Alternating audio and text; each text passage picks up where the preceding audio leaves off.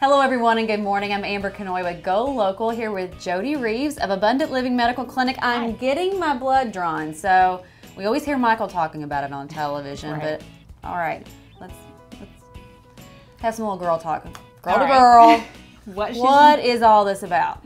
She is going to draw labs for testosterone, estrogen, progesterone. She's going to look at your thyroid panel. She's going to do a free T3 and a free T4 and a TSH. It's going to give us a really good in-depth look at the thyroid to see how it's doing, see if it's underactive or not. We're going to look at your vitamin D levels. That's going to tell us energy, bone health, brain health, things like that, B12.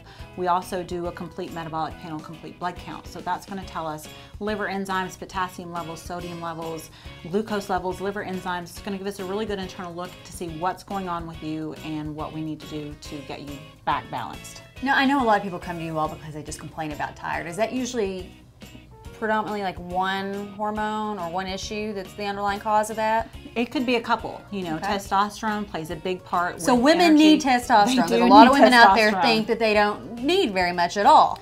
No, we need it as much as men do. It helps us as much as it helps them.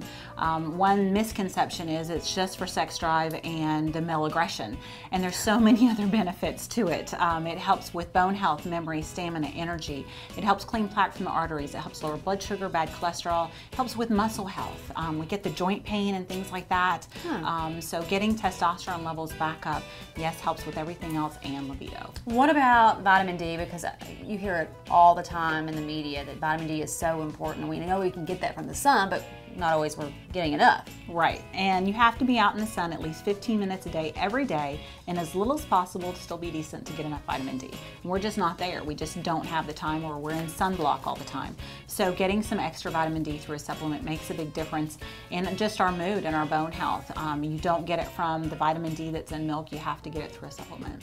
All right, now in regards to weight gain, a lot of people struggle with weight gain. Are those hormones sometimes the underlying issue why they're having a hard time getting that extra weight off? It is most definitely. Even people that are women who've had hysterectomies or who have gone through menopause, we start getting the belly fat a little bit. It's because of estrogen. So getting some estrogen balanced in our bodies makes a big difference with that. Testosterone, because of energy and things, that will really help with the weight loss. All right, well, I know there's some tests online that people can go check out and give you all a call and get more information. You can go to abundantlivingmedical.com and do a hormone test on there, or you can give us a call at 859-263-4900. All right, and we will get my results shortly. Thank you.